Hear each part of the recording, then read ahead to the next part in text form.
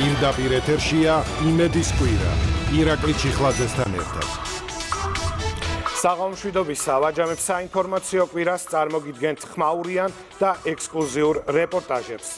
ღირსეული ნაბიჯებით ევროპულ ოჯახში ჩვენი იდენტობის, ღირებულებების, ოჯახის, კულტურის და ეკლესიისადმი პატივისცემით. ეს არ არის პრემიერის ისტორიული სიტყვის ზუსტი ციტირება, თუმცა 17 წუთიანი გამოსვლა, რომელიც ირაკლი ღარიბაშვილს ტაშით 7 ჯერ შეაწყვეტინეს, დაფუძნებული იყო იმ ღირებულებებზე, რომელიც განსაზღვრავდა საქართველოს ისტორიულ ყოფას და დღეს განსაზღვრავს მის აწმყოს და მომავალს. საზოგადოების უდიდესმა უმრავლესობამ მთავრობის მეთაურის გზავნილები ბუდაპეშტიდან ღირსეული ქვეყნის, ღირსეული ლიდერის სიტყვად შეაფასა. ოპოზიცია დროს არ კარგავს და იმ გამოსვლაშიც ეძებს გასაკრიტიკებელ ეპიზოდებს, რომელიც თავიდან ბოლომდე ტოლერანტულია და ჩვენი ქვეყნის ხასიათს გამოხატავს. კონსერვატიული პოლიტიკური მოქმედების ყოველწლიური კონფერენცია წელსაც უმთავრეს ფასეულობებზე საუბარს დაეთმო. ადამიანის უფლებათა დაცვას და თავისუფლებას, ღმერთი სამშობლო ოჯახი. ამ ფუნდამენტურ ფასეულობებზე დაფუძნებული კონფერენციის პირველი დღის საპატიო სტუმარი ირაკლი ღარიბაშვილი იყო. მეორე დღის შეერთებული შტატების 45 პრეზიდენტი დონალდ ტრამპი. ისტორიული კონფერენციის საპატიო სტუმარი საქართველოდან ნახეთ კეთი ქარდავას და დავით ფირუმაშვილის სპეციალურ რეპორტაჟში.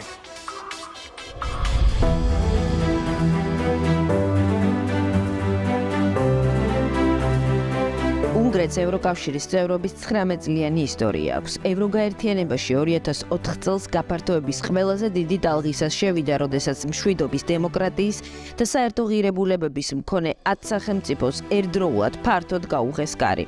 5 წლით ადრე 1999-ში ჩეხეთთან და პოლონეთთან ერთად გახდა უნგრეთი ნატოს წევრი. დღეს საქართველოს ასპირანტს ნატოში და ევროპული პერსპექტივის მქონე ასოცირებულ სახელმწიფოს სჭირდება ევროპულ და ევროატლანტიკურ მისწრაფებებზე თანხმობა იმ ოჯახიდან, სადაც ჩვენი დროშაც გვინდა აღიმართოს.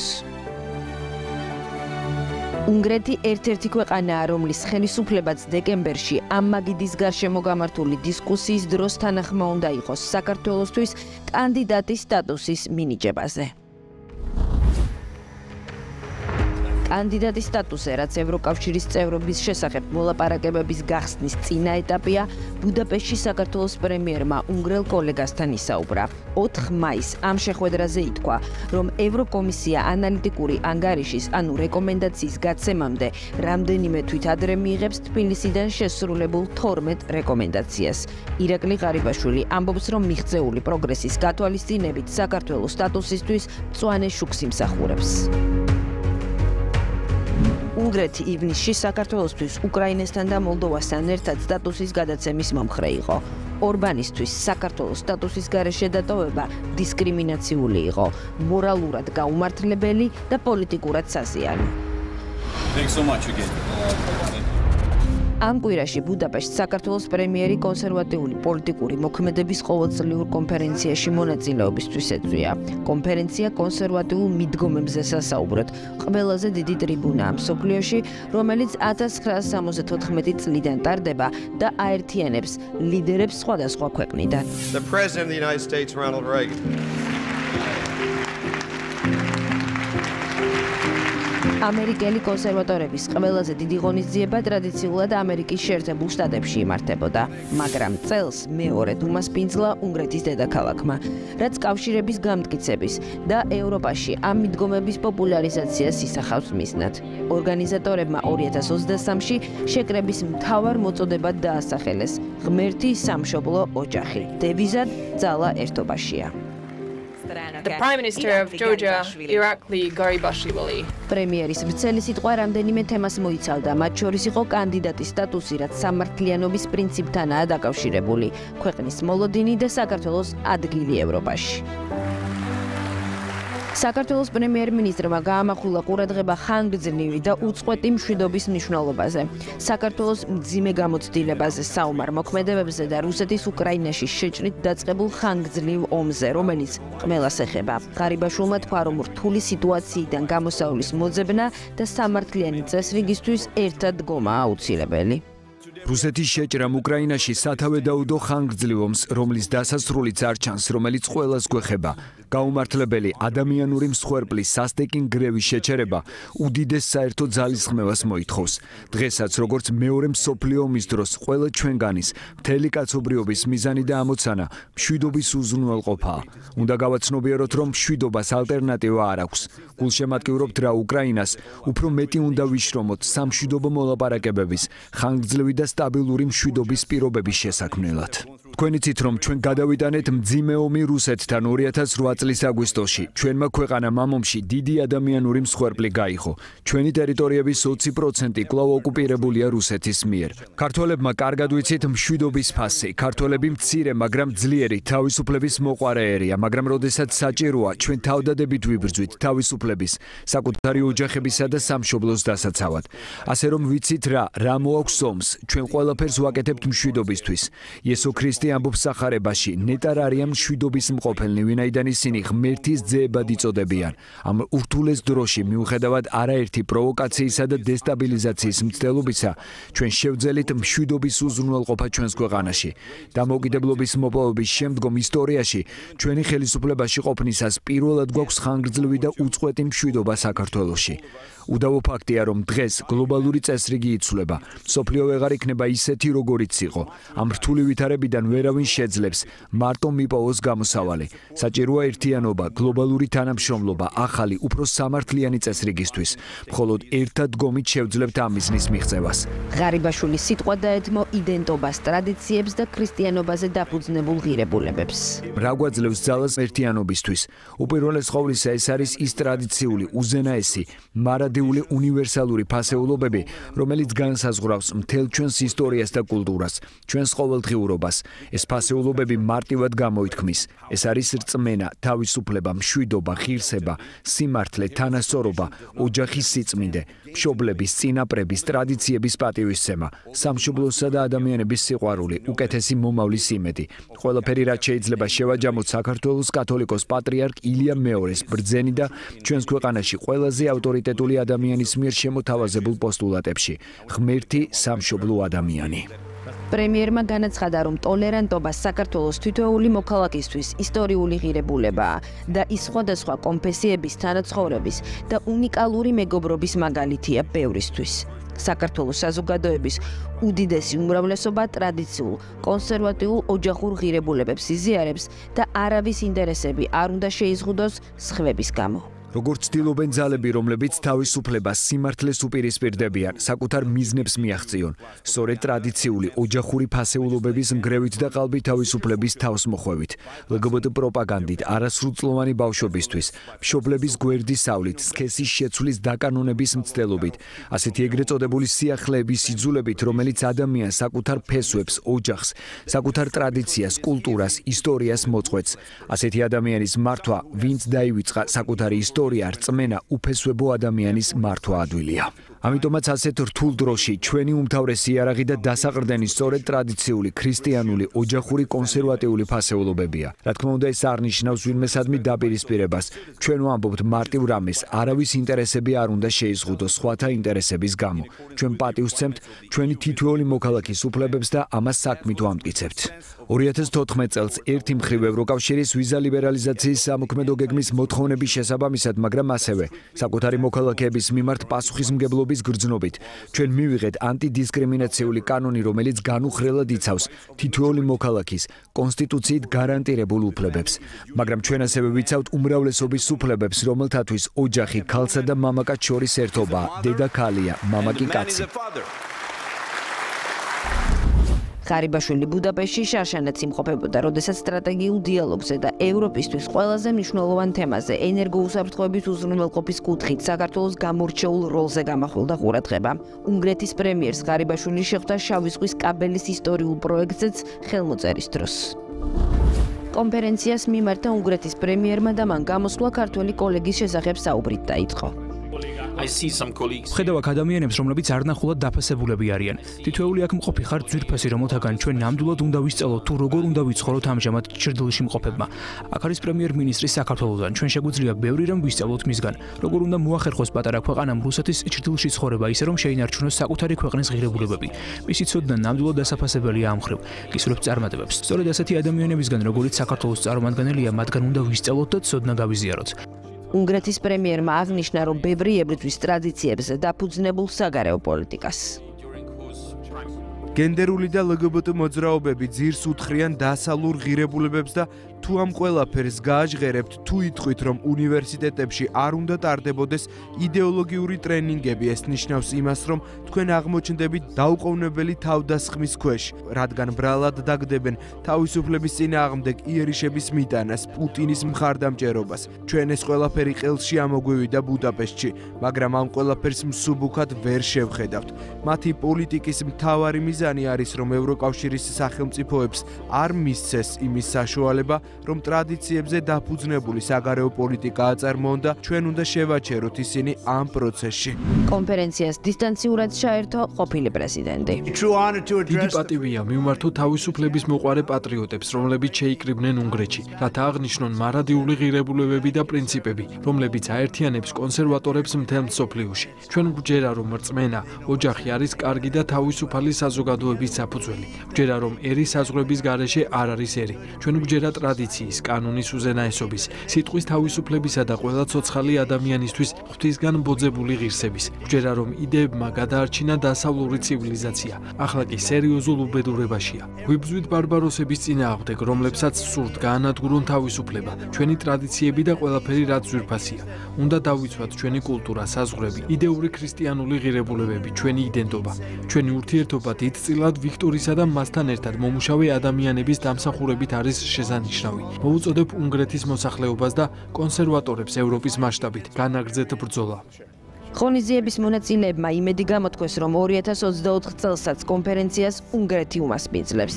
კონსერვატიული მიდგომების გამო 2021-ში მიღებული კანონის, ლტოლვილებზე, უმცირესობებზე, რუსეთზე, უკრაინაზე გაკეთებული განცხადებების შემდეგ ორბანი არაერთხელ ევროკავშირის ლიდერებს გაუკრიტიკებია და დაუდანაშაულებია დისკრიმინაციულ და რასისტულ განცხადებებში.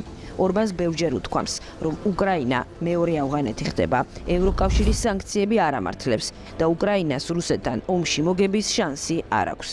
ორბანი ფიქრობს, რომ ახალი სტრატეგია მოლაპარაკებებზე უნდა იყოს ორიენტირებული და არა ბრძოლის ველზე გამარჯვებაზე. ევროპელი კოლეგებისგან განსხვავებით, ორბანი ომის დროს კიევში არ ჩასულა. უნგრეთი მშვიდობითაა დაინტერესებული. 2022 წლის 3 აპრილს ორბანმა მეოთხედ მოიგო არჩევნები და ის 13 წელია პრემიერია. გადაცემას კვირის საგამოძიებო რეპორტაჟით გავაგრძელებ. იმედის კვირის გუნდმა შეძლო დეტალურად გაერკვია იმ ტრენინგების შინაარსი და მიზანი, რომელსაც ზურაბ გირჩი ჯაფარიძე და მისი საძმო მართავს. სისხლი და რევოლუცია ეს სიტყვები ისმის იმ ფარულ ვიდეო ჩანაწერში, რომელიც ერთ-ერთი ტრენინგის დასრულების შემდეგ მონაწილემ მოგვაწოდა და თქვენს გიჩვენეთ. სწორედ ამის შემდეგ გადავწყვიტეთ დაგვეწყო მოკვლევა კონკრეტულად რას ასწავლიან ჯაფარიძე და მისი პარტნიორები შაბათ კვირის შეკრებებზე სტუდენტებს და სკოლის მოსწავლეებს. არაერთი მცდელობის და თხოვნის მიუხედავად ტრენინგებზე არ დაგვიშვეს. სამაგიეროდ არ დაიშურეს შეურაცხყოფელი სიტყვები და მუქარა ჩვენი ჟურნალისტების მიმართ. სამუშაო პროცესში ხელი შეშლის და გზაყვალის არევის მიუხედავად შევისწავლეთ და მოვიპოვეთ უამრავი ფოტო და აუდიო მასალა ღია თუ დახურული წყაროებიდან და ყველაზე მძიმე იმ ეპიზოდების დამუშავება იყო, სადაც იარაღი ფიგურირებს. ეგრეთ წოდებულ წვრთნას და იარაღის მოხმარების პრაქტიკულ კურსს არასრულწლოვნები დახურულ ტრენინგებზე გადიან და მშობლების დიდმა ნაწილმა ამის შესახებ არაფერი იცის. ჩვენი გამოძიების ფარგლებში ათობით ყოფილ თუ მოქმედ გირჩევთან ჰქონდა კომუნიკაცია. მათი ვინაობის გამხელას არ ვაპირებთ, თუმცა ფაქტია, ჯაფარიძის მიმართ გუნდში ინდობა შესუსტებულია. მისგან მეტ რატი გალისნს და მოქმედებაზე გადასვლას ითხოვენ. უკმაყოფილებას ისიც ზრდის, რომ ჯაფარიძემ სახელმწიფოს წინააღმდეგ ბევრჯერ სცადა გალაშქრება და ყველა ჯერზე თავად დამარცხდა. ნახეთ ანუკი გუმბერიძის და სანდრო გამსახურდიას ჟურნალისტური გამოძიება.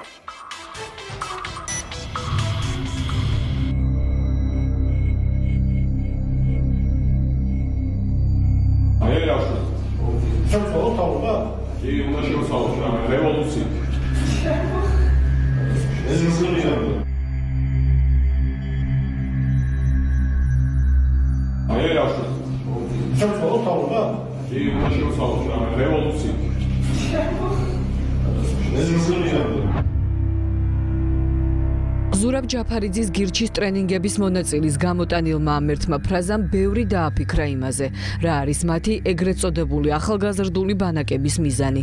თავისუფლების ვიკენდი, ასე დაარქვეს ახალგაზრდულ ბანაკებს, რომელთა მოწყობის არეალი მთელი ქვეყანაა, თითქმის ყველა რეგიონი. სოციალურ ქსელში ტრენინგს აანონსებენ. დღის წესრიგში ერთი შეხედვით ამ ტიპის ღონისძიებებისთვის ჩვეულებრივი თემებია, თუმცა ამ საკითხებთან ერთად ახალგაზრდებს ძირითადად პოლიტიკურ დესტრუქციას ასწავლიან. ერთ-ერთი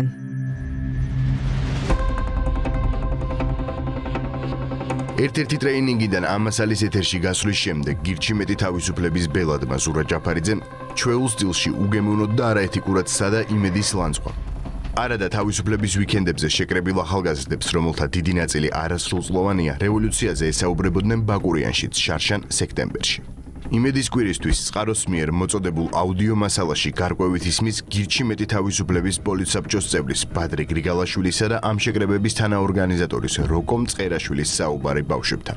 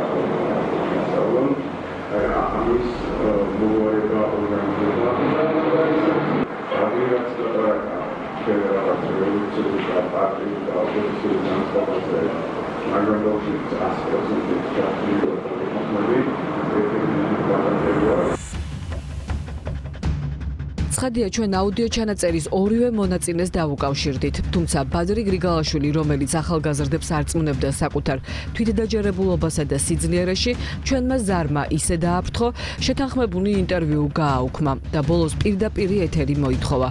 შეხვედრაზე უარი თქვა როკომ წყერაშვილმაც, რომელსაც პოზიციის დაფიქსირების შესაძლებლობა არაერთხელ მივეცით. ერთი წუთით რომ მოხვიდეთ. კითხვა გვაქვს. შეგიძლიათ რომ გამოხვიდეთ? საჭირო გიწევს შიანა რა ვიცი ჩემი საქმე მოხდა. არადა პასუხის გასაცემად რამდენიმე წუთით კი საკმარისი იყო. თან როცა კითხვები ბევრი დაგროვდა. კიდევ ერთი აუდიო ჩანაწერი, რომელიც წყარო მოგვაწოდა თავის შინაარსით ბევრად სკანდალურია. ჯაფარიძის პარტიის ლიდერები დეტალურად განიხილავენ, როგორ უნდა გარდაიქმნას ეგრეთ წოდებული თავისუფლების ვიკენდები პროტესტად. რა როლი ექნება ამ პროცესში 1%-იანი პარტიის ურეიტინგო ლიდერ ჯაფარიძეს. წყაროს ინფორმაციით საუბარი გირჩელებს ანა ჩიქოვანს, გიორგი მოსიაშვილს და ხვიჩა ბერელაშვილს შორის 2022 წლის სექტემბერში შედგა. ხო, აი ამ ვიკენდების შეხვედრას ცოტა მეტი სიმძაფრე მოემართოს კარგი იქნება. ეგ ვიკენდები რაღაც პონჩი საბოლოოდ პროტესტად უნდა გარდაიქმნას, უბრალოდ ეგრე მთლად რაღაცა. სამზადებელი თემა, ანუ ხალხი რო იკრიბება, ანუ ეს მიტინგები, აქციები რაღაცა. ყველა მიდის იმაზე, რომ რაღაცა ტრადიციულად რაღაც დაპირისპირება უნდა მოხდეს. აი ამ შეუსწავლოდებია ყველა რა. და მე იმედ გაცნობულებს თუ მაგას კანდიდირებენ, რომ აი გეგმა რო პიროდენ ახსოვს. აი რაღაცები რო იყო, ამ გეგმაში ცხადია ყველა ელოდებოდა პასუხს, რომ დავაი შევარგეთ რა. მაგრამ ეხა ჯაფარ რასაც აკეთებს. ზუსტად ნიადაგი მზადდება იმით, რომ ხო, იცოდნენ რა, ეს ფრაზაც მაგას ნიშნავს, რაზე ხარ წამსვლელი რა. მე რომ მივაწვევი და შევალ მომყვევი, იქ რო ვიღაცა ბუბინკა ჩაგარტყას, ან რაღაცა ეგეთი რა. ანუ ხო, მაგ თემასაც გავყვედრებ. რავი, აი ხო გინდოდათ გეგმა, აგერ გეგმას ეხა ვიქენდები. ანუ რომ მაგაზან და მენჯერად ეს დაგვრედი, იყო რაღაცა 1000 კაცი იყო ბოლოს შერჩენილი და როცა ძალიან ბევრი 1000-ია იქ ვერაფერს ვერცებიან. ხო, მაგრამ აქ შემთხვევაში ჯაფარას უგაურვის ხოლმე ეგეთი ლიდერობას და მოუწევს. მოუწევს ეს ხელისქნა, ძალიან აროპარს არა, მოუწევს. მაგას არ იზოლდა ჩააგებს. თან მესმის ხა ეგეც მაგ ჯაფარას ეგეც რა ეგეთი გადაწყვეტილებები მაგრამ აქამდე მიყავს და მე უკან დახევა აღარ შეიძლება ცოტა არ მომწონს ეგეთი მაგრამ მეტი არ ჩანს ხოლმე რა ძალით უნდა შეხვიდე უბიდა დავიდარება და გაწევა გამოწევა არავის არ ვინა არც ახლა არ მოიაზრება მაგრამ საქმე მიდის აქამდე რომ იძულებით მიაწვე რა და შეხვიდე რა ხალხი ახალ განცხადებები რომ ეს შენობა ხალხს ეკუთვნის და ჩვენ გვაქვს უფლება რომ შევიდეთ ამ ბევრი ხალხი თუ შეიკრიბა აგერ ტექსტიც ესაა რომ შევარდეთ არა მოსე შერასი მასთან დაკავშირებით პარამეტრი ხარ ვაგური სამკინდების თემას და მეტი სიმძაფრე ექნება ამარია ხალხი ხალხი შეგროვდეს ახლა ბევრი და მივადგეთ ჩაფარას მოუწევს მეთქი მე ისა ლიდერობა ისეთი რომ ეს გააზრებულია რა ეს გააზრებულია იმიტომ რომ თulis რომ მეტი გამოსავალი არ არსებობს ანუ ეგეთი რაღაცებია ანუ ხო ბაზარია არ უყვარს მაგრამ მიყვარს არ მიყვარს რა შუაში დაუკარგეთ ქვეყანა და მოუწევს ხო მოუწევს კი ეგ საუბრის მონაწილე ზურა ჯაფარიძის თანაგუნდელები არ მალავენ, რომ მათ და მათ ლიდერსაც ახალგაზრდული ბანაკები კონკრეტული მიზნებისთვის სჭირდება. არც იმის თქმას ერიდებიან, რომ ჯაფარას რევოლუციონერის როლის მორგება მოუწევს. თუმცა როგორც კი მათთან ინტერვიუს ჩაწერას ვიწყებთ, კითხვებზე პასუხების გაცემის ნაცვლად შეტევაზე გადმოდიან და ამბობენ, თითქოს სიცრუეს ვავრცელებთ. მე რეალურად ვარ ვიყავი რამდენჯერმე ბანაკში და გავსი აბსურდული რაღაცები არ გამიგია რა რევოლუციური განცხადებები იქნება პოლიტიკური იდეოლოგიების შესწავლა ვინც არ იციან ასწავლიან უკითხავენ ამ ლექციებს ზედმეტად აბსურდული და სამარცხვინო განცხადება როცა იქ ვიღაცა იძახის რომ რაღაც რევოლუციურ სცენარებს გავენ და რაღაცებს ასწავლიან როგორ მომაწყონ რევოლუციები აი ძალიან სასაცილოა. თუნდაც აქციებზე როგორ უნდა მოიქცნენ, აი აქციებზე მსგავსი ტიპის საკითხები. ვის რაშია ინტერესებს აქციაზე ვინ როგორ უნდა მოიქცეს? აბსურდი არის ხა უბრალოდ ან თქვენ კარგად იცით რომ აბსურდი არის საუბრობთ თქვენ წარმატებული იყო იქ ჩაწერა მთელი ლექცია ზურა ჯაფარიძის სადაც მსგავსი ცხადი არაფერი არ ყოფილა და აი თუ გინდათ ამ ინფორმაციის გავრცელება ძალიან ცუდ საქმეს აკეთებთ ყველასთვის ჩემი აზრით იმიტომ რომ უბრალოდ წყულის ავრცელება არა ჩვენ ვამოწმებთ თქვენთან ინფორმაციას და შესაძლოა ანუ მე ნახე თქვენი სიუჟეტი სადაც აბსოლუტური წყვილები იყო გავრცელებული რანაირად დამოწმებთ არსებობს ჩანაწერები სადაც არის საუბარი სისულელია არ მინდა დავანებეთ თავს მადლობა ეს კადრები 5-6 მაისს სურამში გამართულ მორიგ ტრეინინგზეა გადაღებული რადგან ინტერვიუებზე ჯერ დაგვთანხმდნენ და შემდეგ გადაიფიქრეს წყაროების მიერ სკანდალური აუდიო ჩანაწერის მოწოდებისა და მათი გაშიფვრის შემდეგ ფიგურანტების ჩაწერის ყველაზე რელევანტურ გზად სწორედ გირჩის ბანაკში მისვლა და მათთან გასაუბრება ჩავთვალეთ ახალგაზრდული ბანაკის მორიგი გასვლითი შეხვედრა თავად ზურა გირჩმა დაანონსა ადგილზე ჩასულებს უცნაური სურათი დაგვხვდა. ორგანიზატორებმა სასტუმროს ეზო დაგვატოვებინეს და ჭიშკარით ჩაგვიკეტეს. თქვენი ყავით ის ჩანაწერები რომლებიც გავცემთ, რომლებიც საუბრობდით გარკვეულწილად. კიდე ახლა მიგზელებ საუბარს დატოვეთ ტერიტორია, მადლობა. მოინტერესებს პოზიცია. აი კიდე არ გეუნებთ. იმ კონტექსტში მაინც ვიკითხავთ, რომ აი ამ სემინარების ლექციების მიზანი რა არის, ეგ შეიძლება. იცით ძალიან კარგად რა. რევოლუციაზე და ჯაფარას ლიდერობით გადატრიალების მოწყობაზე ფიქრით დაღლილმა გირჩელებმა კითხვებზე პასუხს თავი ისევ აარიდეს. კამერებს დაემალა მათი ლიდერიც, თუმცა ობიექტივის წინ პოზირებასა და საკუთარი რეალური სახის ჩვენებაზე უარი ყველამ არ თქვა.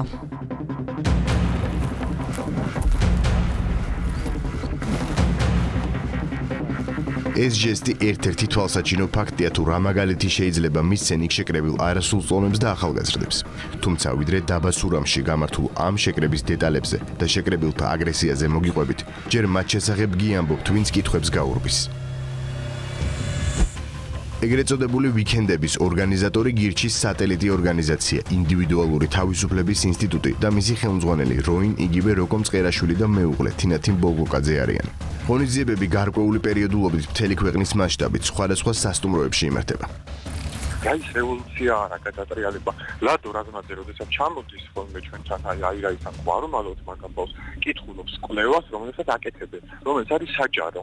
აი წარმოვიდგინეთ საჯარო საიტებს აი რა ის არის შეიძლება ჩამოტვირთოთ ეს კვლევა Facebook-ზე და მაგის პრეზენტაციას უკეთებს ბავშვებს. აი და ბავშვები არიან ეხლა 18 წლის 16 17 წლის ხო მე არაფერი მე ასაკობრივი შეზღუდვა არ მაქვს ამ პროექტში.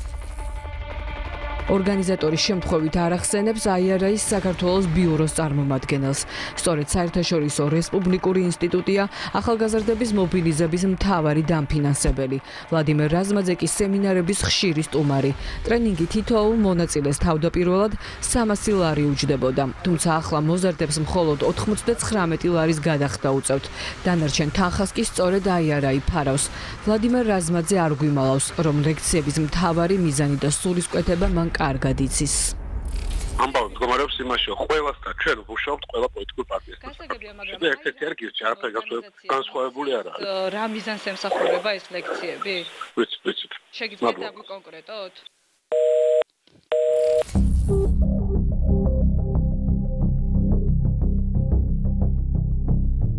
ახალგაზრდულ ბანაკებში, სადაც გირჩელების აზრით ჯაფარა სამოქმედო გეგმას წერს, დიდი როლი აქვს იარაღს, უფრო კონკრეტულად ცეცხლსასროლი იარაღის პრაქტიკულ კურსებს. ღია წყაროებიდან მოპოვებულ ფოტო და ვიდეო მასალებში ნათლად ჩანს, რომ ვიკენდების შემადგენელი ნაწილია იარაღთან მოპყრობის და მისი მოხმარების სწავლება. ამისთვის კი სემინარებზე სპეციალურად მენტორები ჩადიან.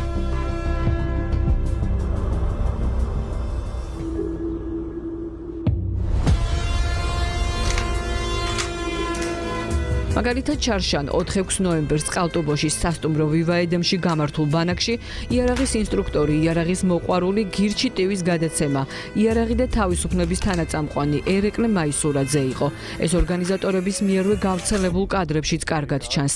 მაისურაძე ჩვენთან საუბარში ფაქტს არ უარყოფს, თუმცა ამბობს, რომ სწავლებაზე დამსწრეთა ასაკი მისთვის უცნობი იყო. ლექციაზე ორივე ასაკზე არაფერი არ მიკითხავს, არც იმათ უთქვამთ, მაგრამ ჩვენი საუბრისას თქვით, რომ არასრულწლოვნები არიანო და რომც ყოფილიყვნენ და რომ ცოდნო და მაინც ჩავატარებდი ამ ლექციას, იმიტომ რომ მე არ ვფიქრობ, რომ ცოდნა სადმე ზედმეტია.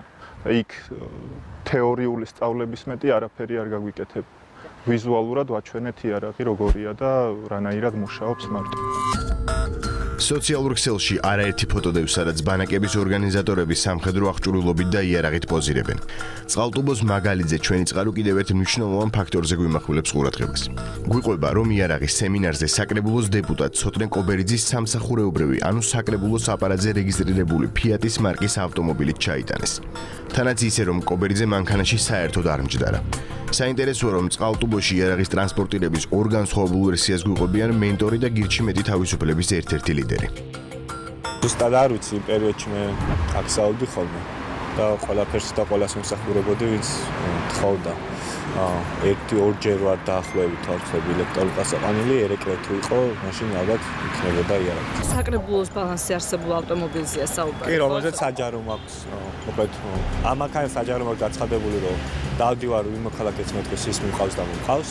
და ამის ნაწილიც იყო მათ შორის, რომ ლექტორზეც მას არ ყავდა მანქანა და წავიყვანა და წამოვიყვანა დაახლოებით 2ჯერ მოხდა ეს. თუმცა რამდენად რელევანტურია სახელმწიფო ბალანსი არსებული ავტომობილით იარაღის გადატანა? იარაღი მაგ შემთხვევაში იმ კონკრეტული პირის, ვინც გადამყავდა იმის ატრიბუტი თუ იქნებოდა და მას სრულად ლეგალურად ეკნებოდა ეს იარაღი. წინაზე სხვა მანქანით წამიყვანეს, ეხლა სხვა მანქანით. წინაზე არც ერთ შემთხვევაში ცოტნე მანქანაში არ მსდარა. იარაღის პრაქტიკული გაკვეთილებით ჩატარდა ქობულეთშიც. გირჩიმეტი თავისუფლების მიერ ორგანიზებულ ვიკენდებზე მენტორი ამ შემთხვევაში უკრაინაში საბრძოლო მოქმედებების მონაწილე რატი ბურდული იყო. ქართველი მოხალისე, რომელიც დაჯილდოებულია მედლით უკრაინა-რუსეთის ომში მონაწილეობის გამო. ბურდულთან ერთად ქობულეთში მენტორად იყო ნაციონალური მოძრაობის მმართველობის დროს უშიშროების საბჭოს აპარატის პოლიტიკური ანალიზისა და სტრატეგიული პროექტების დეპარტამენტის მთავარი მრჩეველი ლევან ფხაკაძე. ბაკურიანში გამართულ შეხვედრაზე, სადაც ახალგაზრდებს მისასალმებელ სიტყვაში რევოლუციურ სულისკვეთებაზე ბადრი გრიგალაშვილი და როკო მწყერაშვილი ესაუბრებოდნენ, იარაღის კურსის მენტორი ზურაბ კეკელიძე იყო. ზურაბ ჯაფარიძის გირჩის მხარდამჭერი უკრაინაში მებრძოლი, რომელიც სავარაუდოდ ახლა უკრაინაშია. წყარო იმედის კვირას უყვება, რომ ბაკურიანის სემინარზე მენტორის სტატუსით იმყოფებოდა ამერიკის შეერთებული შტატების არმიის ყოფილი ოფიცერი და ამერიკელი სამხედრო ინსტრუქტორი დევიდ ბერტელესი. ჩვენ დავაზუსტეთ, რომ ბერტელესი ორგანიზატორებს დახმარებას უწევდა ღონისძიების გამართულად ჩატარებაში. ახალგაზრდებს კი მის სამხედრო გამოცდილებაზე, კავკასიაში არსებულ გეოპოლიტიკურ ვითარებაზე და რუსეთ-უკრაინის ომზე ესაუბრებოდა. მას შემდეგ რაც ბანაკების ორგანიზატორებმა დაგვიდასტურეს, რომ იარაღის კურსი ვიკენდების შემადგენელი და პრაქტიკულად განუყოფელი ნაწილია. წყაროს მიერ მოწოდებული აუდიო ჩანაწერებიდან კი გავიგეთ, რომ ჯაფარიძის გირჩი უქმეების შეკრებისას პროტესტად გარდაქმნას გეგმავს, დავუკავშირდით ტრენინგების მონაწილე არასრულწლოვნების მშობლებს. ვკითხეთ რა იციან ორდღიანი შეხვედრების შესახებ. კაცო რა იარაღთან ნორმალურები ხარ? 14 წლის არის ბავშვი იარაღთან მოპყრობა. გავს სემინარებზე ბავშვებს არ უშვებთ. ზოგადად მე არ ამგონია რომ იქ ვინმე უშვებდეს შვილს რაღაცა მსგავსი იმების შესასწავლად, რომ რევოლუცია როგორ მოეწყო და როგორ აიწყოს იარაღი თუ დაიშალოს თუ როგორ იხმაროს ბავშვმა. აი წარმოუდგენლად მიმაჩნია ეს სიმართლეს არ შეესაბამება. საიდან მოიტანეთ კაცო სისულელი იარაღთან მოპყრობას არა იმას ასწავლ. არა. გავსი ნამდვილად არაფერი არ ხდება. ეს არის ცრუ ინფორმაცია. რისი რა იარაღთან მოპყრობა და იარაღის გამოყენება? არა, არანაირად არ უნდა იმართებოდეს და არც ქონიათ, როგორც მე მაქვს ინფორმაცია, ნამდვილად არ ქონიათ. აი რევოლუციის პრინციპი ყოველთვის და ჩემი ოჯახის მაგრამ ახლა იქ არ ჩატარებულა მასეთი რამე რაც რევოლუციური საუბარი იყო და არც იარაღის საერთოდ. არა, მსგავსი არაფერი, არა, რევოლუცია რა, იარაღი რას ლაპარაკობს. მსგავსი არაფერი. არა, მსგავსი არაფერი, მე ხა იქ არ ყოფილ ვარ და რა ვიცი, მსგავსი არაფერი არც გამიქია და არა, მე მაგალითად წინააღმდეგი ვიყავი ყველა შემთხვევაში მსგავსი სემინარების თუ კი ჩემი შვილი სადმე დაესწრება. ირკვევა, რომ არასრულწლოვნების მშობლებმა რეალურად ტრეინინგების შინაარსისა და სასაუბრო თემების შესახებ თითქმის არაფერი იციან. სამიზნე აუდიტორია და მოზარდები ჯაფარიძეს შემთხვევით არ აურჩევია. საქართველოში ხმის მიცემის უფლების მქონე მოქალაქეებში მისი რეიტინგი თითქმის ნულის ტოლია. ამიტომ მის მიერვე დაარსებული პარტიიდან წამოსული ჯაფარა ბავშვებზე მუშაობს. იმ თაობაზე, ვისაც წარმოდგენაც არ აქვს, რომ მებრძოლი პატრიოტის იმიჯ მორგებული ზურა ჯაფარიძე 2012 წელს პარლამენტში ციხის კადრების გავრცელების შემდეგ ნაცმოძრაობის სიით შევიდა. მუშაობს იმ თაობაზე, ვისაც ვერ ემახსოვრება, რაც აკეთებდა ნაცმოძრაობის რეჟიმი ტოტალური ავტოკრატიის პირობებში. როგორ უდებდნენ სამართალდამცველები ადამიანებს ნარკოტიკებს, როგორ სასტიკად უსწორდებოდნენ პოლიციის განყოფილებებში, ციხის საკნებსა თუ ქუჩებში.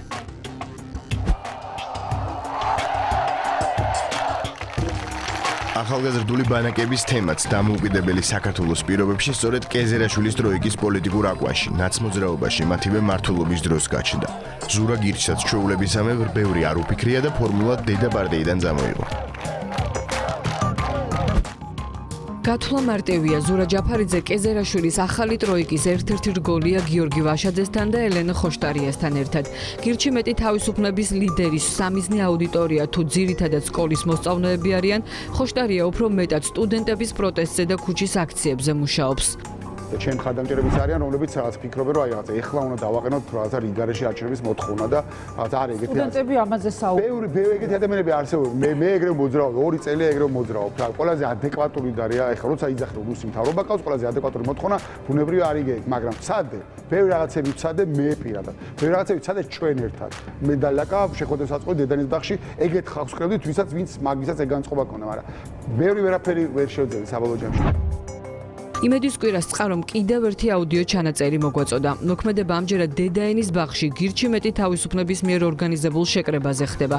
ჩანაწერის ერთ-ერთი მთავარი ფიგურანტი ისევ პარტიის პოლიტსაბჭოს წევრი ბადრი გრიგალაშვილია, რომელიც რამდენიმე თანამოაზრესთან ერთად ღიად საუბრობს რევოლუციურ სცენაზე.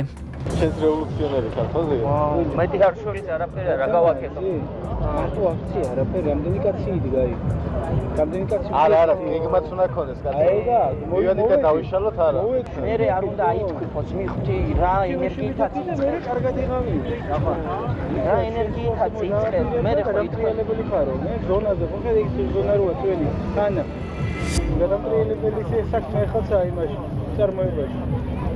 თანიქოის გამოდებლობაში გადატრიალების მსვლელობაზე ციხია, მაგრამ გადატრიალებაზე აღარ არის, იმიტომ რომ ბარემ ხდება გადაატრიალე და ვინ დაგიჭერს. ხო, მაგრამ უაკეთებ რაღაც დავიჭირო გადატრიალე. გადატრიალებული გა. ხო რა. ხო და მაგ გადაატრიალე და ისე მოვიდა. ევროპაში კაგაც და ნუ დასავლური საზოგადოებაში კულტურა აქვს, რომ შეუძლიათ გამოვიდე და ისეთ შედეგი დადო, რომ მთავრობა აიძულა რაღაცებს, ჩვენ ვერ ვაიძულებთ. არ გვაქვს მაგის გამოცდილება. ხო და ამიტომ გეგმა გინდა ისეთი, რომ გაჭედო ფიზიკურად, სისტემა პარალიზება უნდა მოახდინოს, ისე რომ უკან დახევა მოუწიოთ. მაშინ არ მივიდა ამის დაწერა იმაში. შეიძლება ამას დამიჭიროთ ახლა რომ ლაპარაკობ. საჩი არ მივიდა ამის დაწერა, მაგრამ არის ჯინი შარფის სიგნი. ჯინი შარფის სიგნი არის, აი რაც კი რევოლუციები მოხდა, ყველა მაგის სიგნი მოხდა. დიქტატურიდან დემოკრატიამდე რუსეთში დაწვეს მე ეს გამომცემლობები და დააღწია მთელი ამბები, მაგრამ ელექტრონულად მაინც ჟენე შარფის ჩიკაგოში. იმის ვიცი, აკერმანი რო იყო რევოლუციონერების ფერადი რევოლუციები და რამის რევოლუცია მოხდა ყველა ამ ტიპის წინასწარ. და აკერმანის რაც დაგითხული დაახლოებით ეგეც გამოგიგზავნა. ჩამიგდე არ გინდა ეგე. არაძალადობრივი რევოლუციების მეთოდები. ზუსტად არაბული გაზაფხული, ვარდების რევოლუცია, მთელი უკრაინის თემები ყველა მაგის იმითი მოწავიდა სცენარით. ხო, ახლა მაგას უნივერსალურად ვერ გადმოიტანე რა ჩვენ რეალობაზე რაღაცები შეიძლება ამოვკრივო და იმას რა. მოარგო, ხო.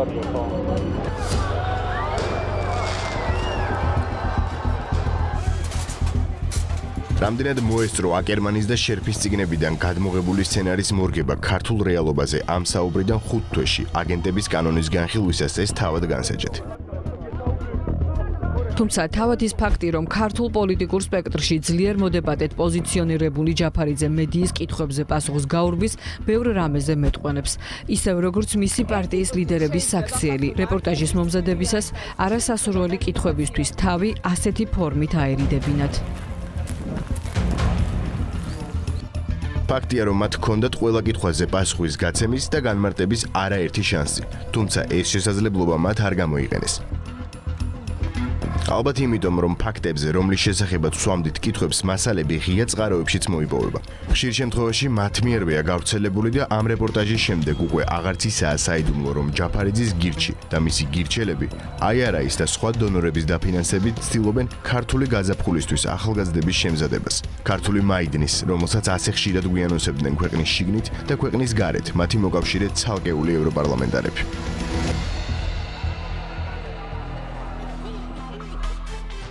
ამ ჟურნალისტური გამოძიების პროცესში ყველაზე მეტი კითხვა ბუნებრივია ზურა გირჩი ჯაფარიძის მიმართ ჰქონდა, თუმცა მას აქვს თავისი პირობა, პირდაპირ ეთერი და არანაირი კომენტარი. ჩვენ კი გვაქვს ჩვენი პირობა, კომენტარი და ნებისმიერ დროს შეგვიძლია ყველა ეს შეკითხვა დაუსვათ, რომელიც რა თქმა უნდა მოხდება საინფორმაციო გამოშვებებში და ასევე მომდევნო საგამოძიებო ფილმებში, რომლებიც მზადდება და აუცილებლად ნახავთ უახლოეს კვირეებში. პანდორას ყუთი გაიხსნა. კეზერაშვილის შემდეგ ეგრეთ წოდებული კოლ-ცენტრების უკან ახალი ფიგურანტები გამოჩნდნენ. ოპოზიცია ხელს მმართველი პარტიისკენ იშვერს, თუმცა ყველა მცდელობა ისრების გადატანის უშედეგოა და ხმაურს მაშინ იწყებენ, როდესაც სამართალდამცველები ოპოზიციონერ ლიდერებთან დაკავშირებული მორიგი კოლ-ცენტრების კვალზე გადიან. მიმდინარე კვირის გმირები გიორგი ვაშაძე და დავით არახამია არიან. არახამიამ კოლ-ცენტრებთან კავშირში მისი გვალის გაჟღერებასთან დაკავშირებით სასწრაფოდ მთავარი არხის ეთერში ინტერვიუ დაგეგმა. ახლა ქართველ ექსპერტთან ნაწილს აინტერესებს და ელოდება განმარტებას, როდესაც უკრაინაში ომია და ხალხი იხოცება, რატომ იქირავა ოფისი საქართველოში ევროპელი პენსიონერების გასაძარცვად არახამიას ძმამ. გიორგი ვაშაძე კი ეთერ დადის და ცდილობს საზოგადოება დაარწმუნოს, რომ ეგრეთ წოდებული კოლ-ცენტრებით კოლ-ცენტრებთან ვაშაძეების კავშირი ტყუილია. არა და დოკუმენტები ყველაფერს თავდაყირა აყენებს. ერთგვარი რეზიუმე რომ გავაკეთოთ, ვიდრე რეპორტაჟს ნახავთ, ფაქტია კოლ-ცენტრების საქმეზე, ვისთანაც გამოძიების კვალი მიდის, ის ხალხი ითხოვს საგამოძიებო კომისიის შექმნას. მმართველი გუნდისთვის მოთხოვნის მიზანი მარტივად იშიფრება. ქართველი სამართალდამცველების წარმატების გადაფარვის მცდელობა, პასუხისმგებლობის თავიდანაცილება, ისრების ხელისუფლებისკენ გადატანა, გამოძიებისთვის ხელი შეშლა და იმ მასალებსა და მტკიცებულებებზე წვდომა, რომელიც ევროჯასტსა და ქართულ საგამოძიებო უწყებებს მათი მთავარი დამფინანსებლის დავით კეზერაშვილის წინააღმდეგ აქვს. ცოტნე გეგეჭკორი მოგიყვებათ ეგრეთ წოდებული კოლ-ცენტრებით გაძარცვული ევროპელი პენსიონერების კმაყოფაზე მყოფ რადიკალებზე. არც ვიცი ვის აქვს ნაკირავები და ეხა მინდა გავარკვიო საერთოდ რა შეფესეს აქვს ზემოთ ნაკირავები ლონგულ ჭკუასელმა მიაქირავა მაგრამ გიორგი ვაშაძის ძმის დავით ვაშაძის ეს მტკიცება ერთ-ერთში ჰგავს კეზერაშვილის მარჯვენა ხელის იოსებ გელაძის მიერ რამდენიმე თვის წინ აღწერილ ვითარებას როცა მასაც კოლ-ცენტრის ფუნქციონირებას ედავებოდნენ გელაძეც იგივეს დამტკიცებას ცდილობდა რომ ოფისი გაქირავებული ჰქონდა და არაფერი იცოდა ევროპელი პენსიონერების ძარცვის შესახებ ფაქტი შევიძინე დაახლოებით 2 წლის წინ და გავაქირავეთ კომპანია BGT-ზე. პარტნიორული ურთიერთობა მე დათო კეზერაშვილთან არ მაქვს, მაგრამ არასოდეს არ უარყოფ მასთან მეგობრობას. ორივე საქმე გაჭრილი ვაშლებივით გავს ერთმანეთს. ერთი განსხვავებით, კეზერაშვილის მარჯვენა ხელის საკუთრებაში არსებული კოლ-ცენტრი სულ ახლახანს BBC-ს საგამოძიებო ფილმში ვიხილეთ. ახლად როა დაველოდოთ, როდის პოვებს მსგავს პოპულარობას აღმაშენებლის 75 ნომერში მდებარე კიდევ ერთი კრიმინალური ოფისი, რომელიც გამომძიებლებმა უკვე დალუქეს და კომპიუტერები და ტექნიკა შემდგომი გამოძიებისთვის ამოიღეს. ხებს ვერ მომჭამ ძირში პირდაპირ გეუბნებით რა და ყველას მოგიწევთ პასუხისგება აი ამ ძიმე ბრალდებაზე რომელიც წამომიყენებთ საჯარო რეესტრის ინფორმაციის მიხედვით გიორგი ვაშაძის ძმა დავით ვაშაძე 25%-იანი წილის მფლობელია კომპანია მისანში რომელიც აღმაშენებლის 75-ში კომერციულ ფართებს ფლობს და განკარგავს კომპანიას რომელსაც ოფიციალური მეილი იანდექს რუზე აქვს გახსნილი დალუქული ფართი მიქირავებული აქვს შეპესე ლაიონს 7 გრუპზე რომლის ერთპიროვნული დირექტორიც და 100%-იანი მეწილეც მიხეილ არახამია, უკრაინის რადას დეპუტატის დავით არახამიას ძმა. ვაშაძის და არახამიას ძმების შეპესეებს შორის დადებული იჯარის ხელშეკრულება კი 13 აპრილით თარიღდება და ერთი თვის იჯარის საფასურად 4000 ლარია განსაზღვრული. არახამია დოკუმენტს ხელს რუსულად აწერს. ის დიღმის მასივში ამ კორპუსში მე-19 ბინაში ცხოვრობს. ბინის ნომერის დაფარვის მიზნით არახამიამ ცხრიანი ჩამოხსნა. კარს კი არავინ აღებს. ყველა შემთხვევაში ზოგჯერ ამბობენ რომ გაქირავებული აქვს, ზოგჯერ ამბობენ რომ ტურისტული კომპანია, ზოგჯერ ამბობენ რომ ახლა ახალი ვერსია იყო, ახლა სულ რამდენიმე წუთის წინ რომ სასტუმროა და გაქირავებულა წარმოადგენენ. რატო ემთხვევა ესე?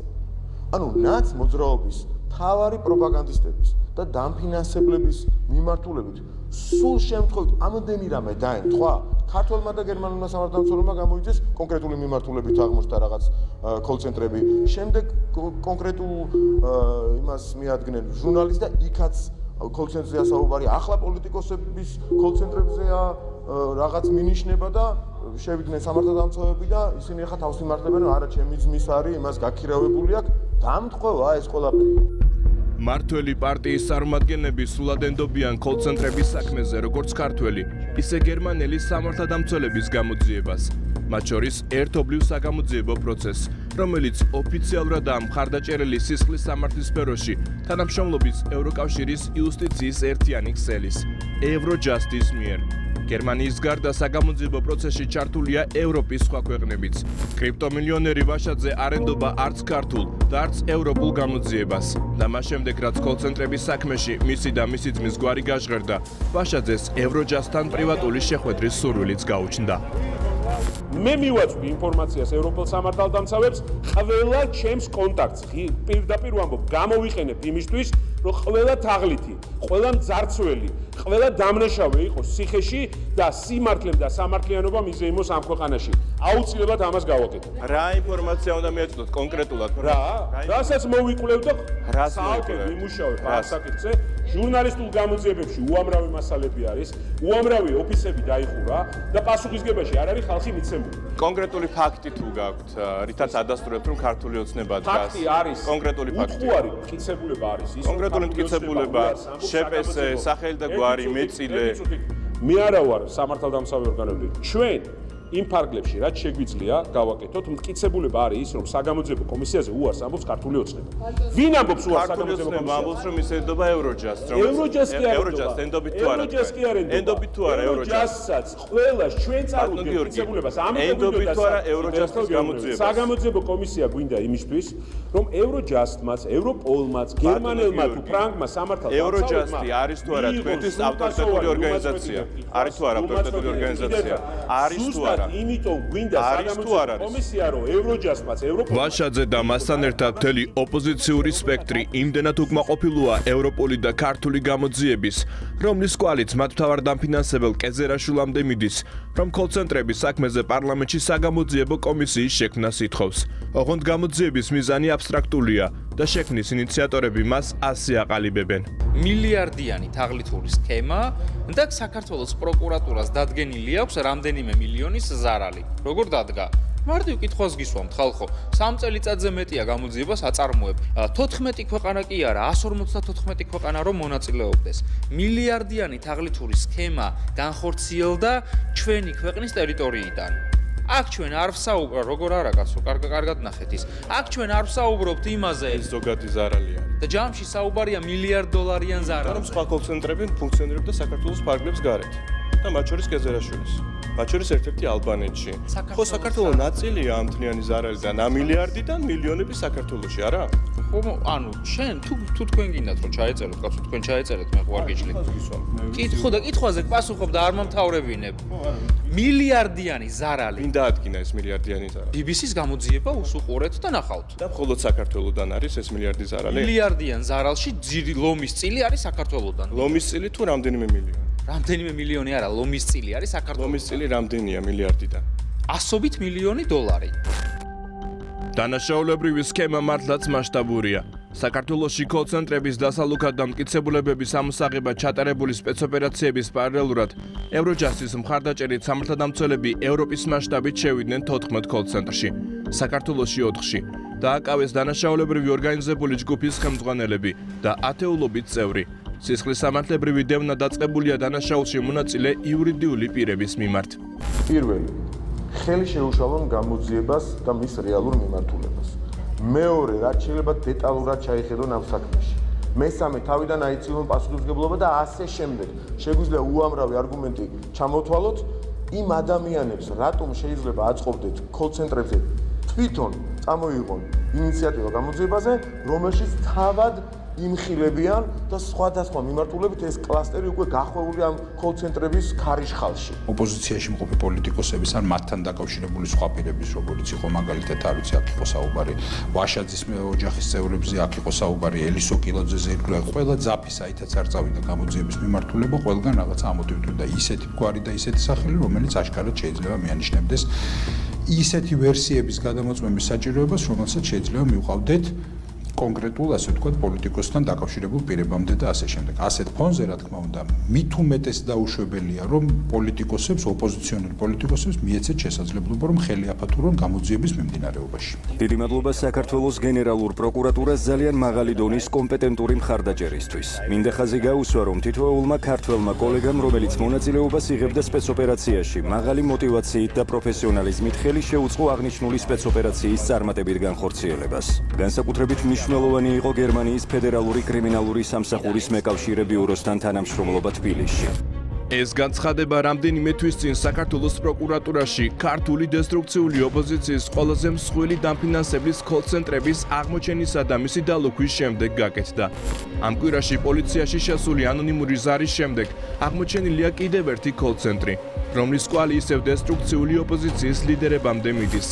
რთულია დაჯერება იმის, როგორ არ იცოდა ვაშაძის ძმამ, როგორც კომპანიის მეწილემ, რა ხდებოდა აღმაშენებლის 75 ნომერში და ეს იცოდა მხოლოდ კომპანიის დირექტორმა და მეწილემ ლომ გულჭკუასელმა, რომელიც 75 წლისაა. ჭკუასელს 3 დღეა ტელეფონი გამორთული აქვს. საოფისე ფაქტები თქვენია, ბატონო? ასეთივე რთული დასაჯერებელია, რომ დავით არახამიას ძმამ შემთხვევით იქირავა გიორგი ვაშაძის ძმის კომპანიის კუთვნილი ფართი და ამის შესახებ არაფერი იცოდა გიორგი ვაშაძემ, რომელსაც დავით არახამიასთან ახლო ურთიერთობა აქვს. ვაშაძეების ლოგიკის მიხედვით მათ არ იცოდნენ რა ხდებოდა დალუქულ ოფისში და ალბათ არაფერი იციან ამავე შენობის -1 სართულზე რა ხდება. იქ სადაც გაურკვეველი კრიპტოსავაჭრო ობიექტი, კრიპტო ლაუნჯია მოწყობილი, რასაც შენობაზე გაკრული ეს ბანერიც გვამცნობს. მანამდე რა იყო აქ? კლუბი. და ეს რატო არ ჩამოხსენეთ ეს ბანერი? ველოდებით ნებართვას და უნდა გავაკეთოთ კრიპტოვალუტის ჩვეულებრივად იქნება ის საქმე. ჩამოხვალ ივაჭრებ, აყიდი, იყიდი, რა ვიცი. ანუ თქვენც იგივეს აპირებთ. კოლცენტრს არ ვაპირებთ, მაგრამ კრიპტოს კი რა თქმა უნდა. ბატონ გიორგი ვაშაძეს თუ იცნობ? არა, ვაშაძეს არ იცნობ. არც შეხება არ ქონიათ არაფერი. არც ამ კრიპტო ბიზნესში არაფერი კავშირი არ. არა, ისიც ვაჭრობს ბიტკოინებით და ამიტომ ხო არისო. საინტერესო დამთხევა ხო არ არის ამ შემთხვევაში? ნამდვილად კრიპტოვალუტით ვაჭრობს, ბიტკოინებს ფლობს, კრიპტო ლაუნჯია, თქვენც ნებართვას ელოდებით. მე ველოდები, ნამდვილად ველოდებით ნებართვას. ესე იგი ამ შენობაში ყველა მაინდა-მაინც ორიენტირებულია კრიპტოვალუტაზე ვაჭრობით. ხო გითხარ, დამთხევა. არ ვიცი, დამთხევა. მეორე დღეს აღმაშენებლის 75 ნომერში კრიპტო ლაუნჯის ბანერი გაქრა. თუმცა ვაშაძეები ვერსად გააქრობენ ამ მტკიცებულებას, რომლის მიხედვითაც მისი ძმის დავით ვაშაძის კომპანიის სხვა მეწილეები და მათი შვილების სტრატეგია აღმაშენებლის შემწირველები არიან, თანაც სოლიდური თანხებით. შემწირველთა შორისაა თავად დავით ვაშაძეც და ახლა უკვე გასაგებია, რატომ არის დღეს სუთხასიათზე გიორგი ვაშაძე. პასუხისგებაში მიეცემიან ეგენი. თქვენი კრიპტო ბიზნეს შესახებ რო გითხრათ, 1-2 სიტყვა, ბატონ გიორგი. ვაშაძეების და კეზრაშვილის კოლცენტრების გარდა აღმოჩენილია და დახურულია კიდევ რამდენიმე კრიმინალური ობიექტი. მათ შორის ოპოზიციის დიდქომაკ ელისო კილაძესთან და სააკაშვილთან შერიგებულ და მის ადვოკატ ვალერი გელბახიანთან დაკავშირებული ოფისი. საიდანაც სამართალდამცველებმა უკვე ამოიღეს კომპიუტერები და მეხსიერების ბარათები. შესაბამისი ექსპერტიზისა და გამოძიებისთვის. ზუსტად იგივე მიზნებით დალუქულია ოფისი აღმაშენებლის 75 ნომერში. მიმდინარეობს გამოძიება, რომელიც თუკი დანაშაულის სირთულეს გავითვალისწინებთ, სავარაუდოდ დიდ დროს წაიღებს, რადგან დასადგენია კიდევ ვინ არის დამნაშავე ევროპელი პენსიონერების ძარცვაში. ვინც ამ ფაქტებს აქირავებდა, ვინც ქირავდა, თუ ყველა ერთად.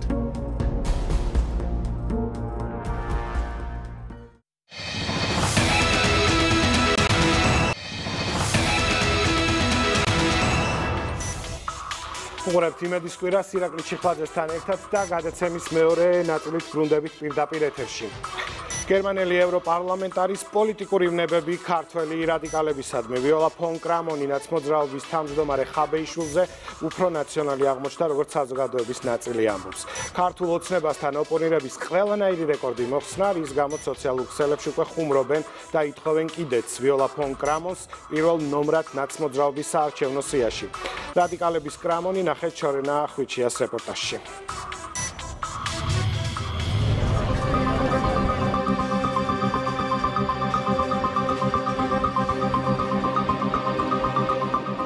საქართველოს მთავრობის კანცელარიასთან აქციაზე ევროპარლამენტარი დგას.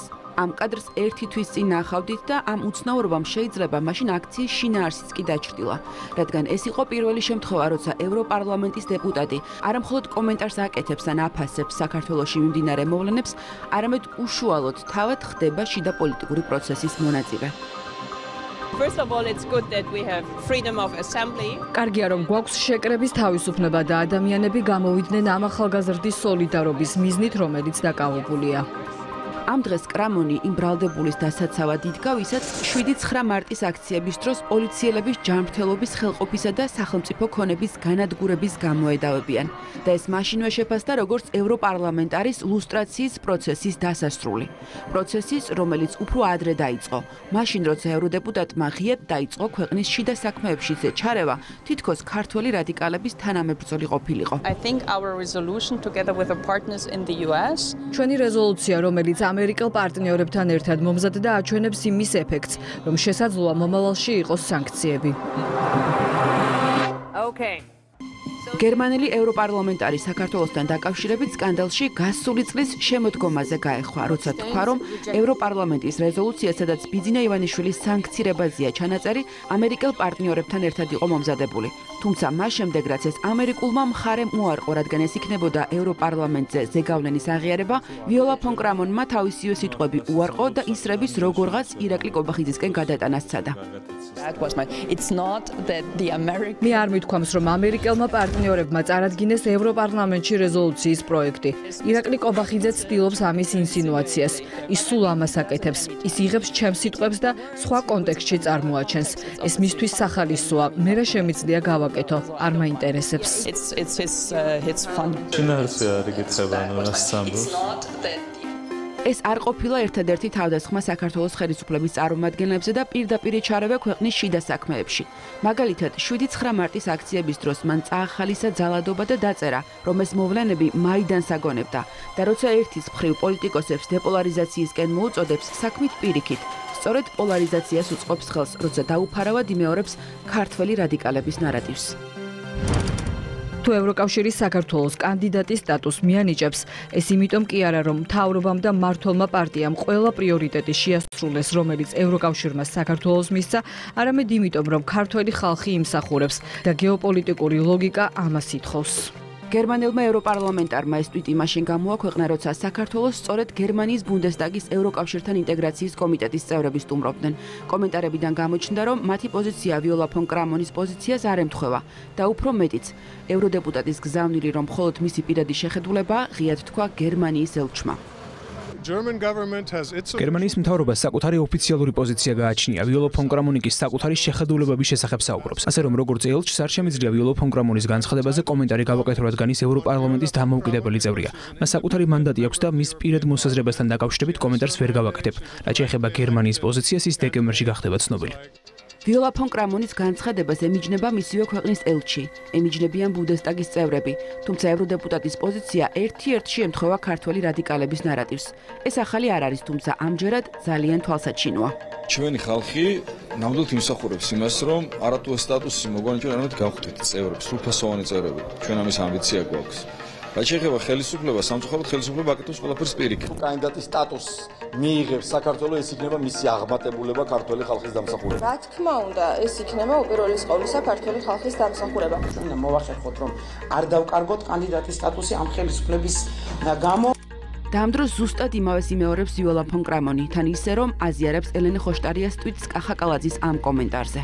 12 წუთიან გეგმას დავამთავრებ, ზედმიწევნით იქნება შესრულებული, თუმცა რა გადაწყვეტილება იქნება მიღებული, ეს უკვე ჩვენზე არ არის დამოკიდებული. თუმცა თუ მოგცემენ, გაგვიხარდება, ძალიან კარგი იქნება, თუ არ მოგცემენ, არც ეს არ არის პრობლემა დამიჯერეთ.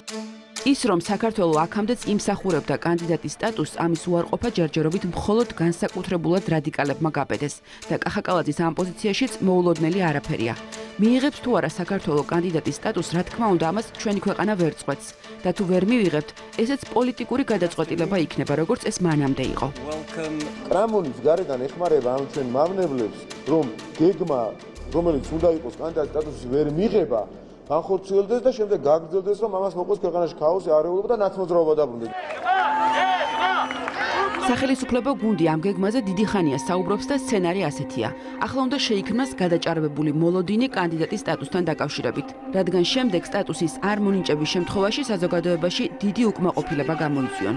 მმართველი გუნდი ამ თემაზე საუბრისას უფრო მეტად სიფრთხილეს ამჯობინებს და ხაზს უსვამს, რომ რეკომენდაციებს შეასრულებენ, თუმცა გადაწყვეტილება საბოლოოდ ყველა შემთხვევაში პოლიტიკური იქნება.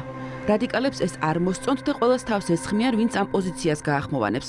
რადიკალების ნარატივს ცალკეული დასავლელი პოლიტიკოსებიც აძლიერებენ და ახლაც როგორც წინა შემთხვევაში ერთ-ერთი პირველი ამ საქმეში ვიოლა ფონ კრამონია.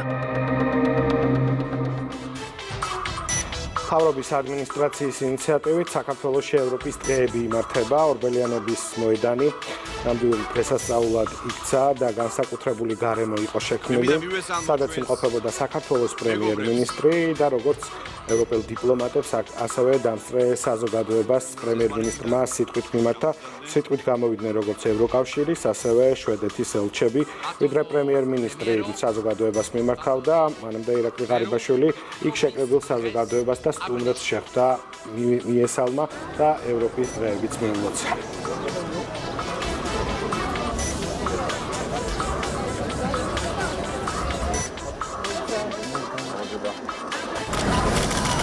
How are you? Very well, excellent. Good to see you.